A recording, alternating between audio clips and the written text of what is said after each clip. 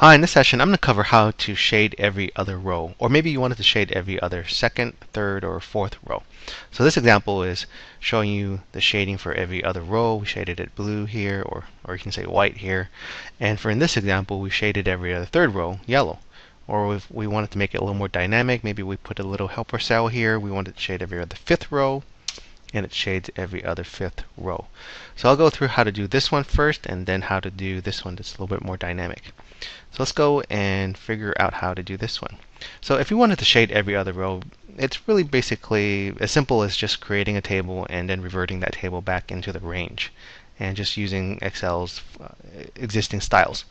So what we want to do is just click anywhere in the table, and we go under the Home tab, under the Styles grouping, go under Format as a Table, and it will let you select some options, different styles. So if we wanted to select every other row, we can just have the header also have a style or some shading. We can select something here or here, and depending on what you like. So maybe we choose something like this purple color, and we want to make sure we want to shade our headers a different color and have this checked off where my table has headers.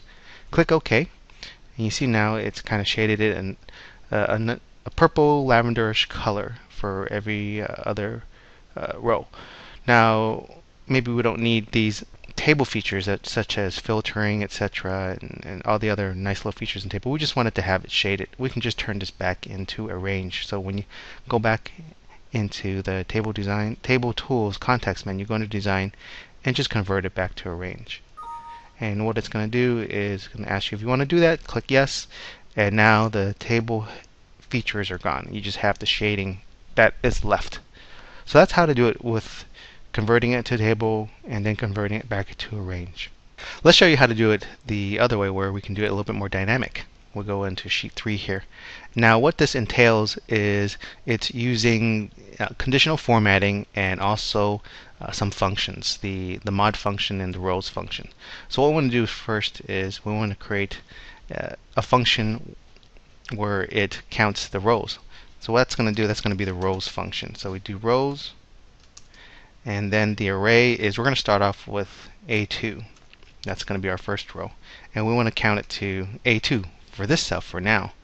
What we also want to do is make sure the first A2 is an absolute cell reference. And so what happens is when we copy it down, that doesn't change. Since there's no dollar signs in front of the A or 2 here, when we copy it down or to the right or wherever, the references will change, and I'll show you what that means. So let's just complete this function and press enter. So we see here it's going to count the row. It's going to count this is the first row here. So if I copy it down, let me left click this fill handle and bring it down. You can see it counts. This is the second row, third row, fourth row. And as it's going down, you can see that this reference stays the same, but this one increases. So if I go down, let me do the down arrow button on the keyboard. You can see the A3 goes to A4, A5, A6, but the A2 dollar signs, A2 stays the same. So that's the count. It counts the rows. So what we want to do is we want to put this formula and put it into the mod function. The mod function, what it does is it divides a number and it shows you the remainder. So what we want to do here is we want to do mod, and we want to have this number. Maybe we want it divided by 2, so every other row.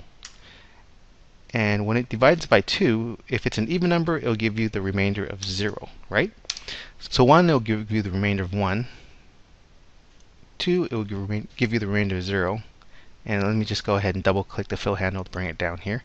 So every other number where it's an even number, because dividing by 2 will give you a 0, right? So what we want to do is combine these two functions together.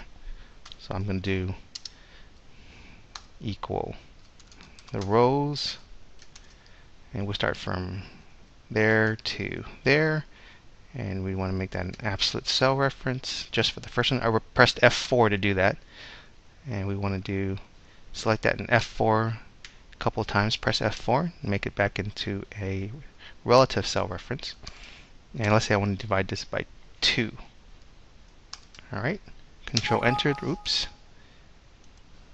What did you? Oh, I forgot to put the mod function in there. Alright, mod. Alright, mod, the row count of the row numbers, and the divisor is 2. Press enter, and now when I bring it down, it's all in one function instead of having this reference this cell, right? So what I want to do is I want to take that formula, copy that, escape to get out of that selection, and select this table. Either go in conditional formatting here, or press the keyboard shortcut Alt OD and select a new rule, and I want to determine the rule with a formula, and I'm going to go ahead and paste that formula in there. And let's say the colors that I want, I'll probably want maybe orange. Alright, click OK, and it's going to highlight. Let me go back to the edit row. So right now it's going to highlight every other row. Click OK, and see now it's highlighted every other row.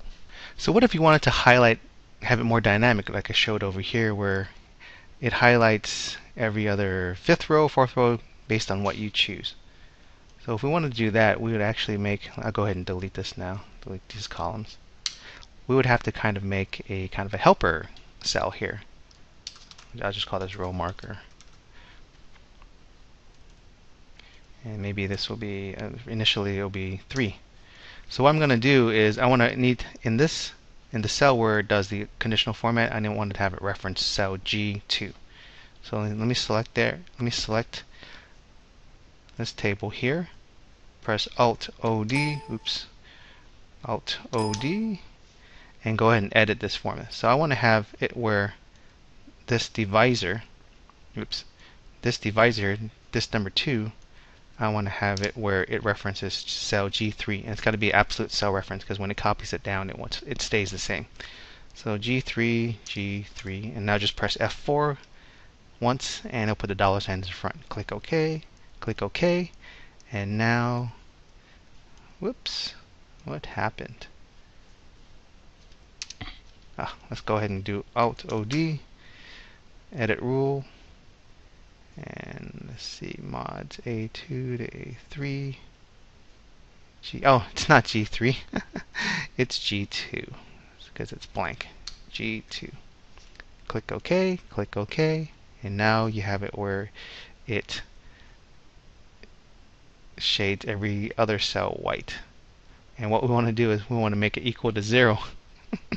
Press OD, Alt OD, edit rule, and what we want to do is we want to have it where it equals to 0. Because remember, if it's divided by 3, every other third cell divided by 3 is 0. The remainder is 0. So we want to do that. Forgot to add that 0 in there. Click OK, and now every third cell is 0. If you want to do not third cell, but third row, every fourth row now is going to be highlighted, or if you want every other fifth row, that will be highlighted. And now you can just do some other formatting. Maybe you want to give it borders around it, and give the headings a nice little cell style, maybe red. Alright, so you can do this, and you can select every other third row, fourth row. So that's the formula to do that. So here were the two examples where you can shade every other row, or shade every row that you selected. Every other third row, fourth row, or fifth row. So I hope that helps. Thanks for watching.